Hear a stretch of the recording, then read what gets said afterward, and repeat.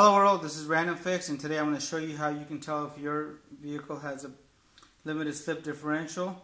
They call them Posi rear end, so I'm going to show you how to do this. So I've gone ahead and lifted up my vehicle. I lifted up the front first, and with my front lifted up, what I did, so I got a floor jack, and I got one of those little hockey puck style adapters right there attached, and I got that right underneath my rear end.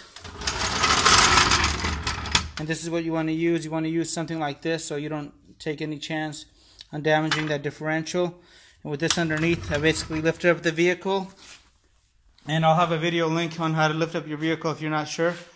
And I got the floor jacks underneath. You never want to go underneath your vehicle while they're just on a floor jack like that. So you always want to make sure there's jack stands underneath. So I'm going to show you how you can tell now if your vehicle has a Posi rear end.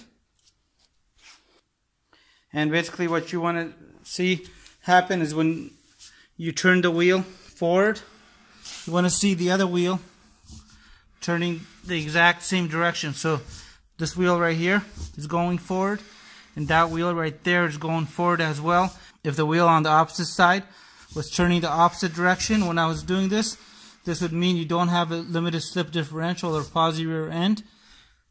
And you got to be careful with these Posi rear ends when you do change the fluid. You do have to put in a special additive. Some of them actually come with it. Like from Royal Purple comes with the Limited Slip Differential additive. Or you can buy some of this Limited Slip Differential additive from Lube Guard. This stuff works pretty good. And something I definitely recommend if you're changing the rear end fluid on your car. This is something you don't want to forget about. Because if you don't change this out, you will damage the rear end. You're going to have to rebuild it.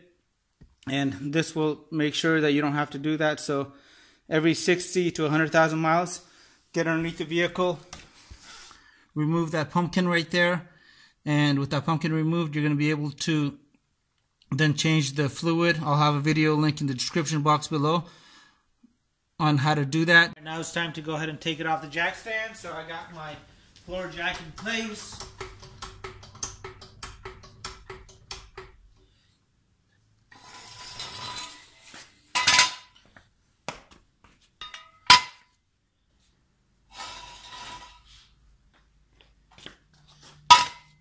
You want to make sure that you set the parking brake.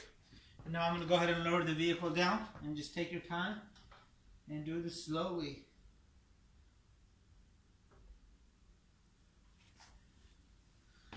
Never be in a rush as you're letting this down.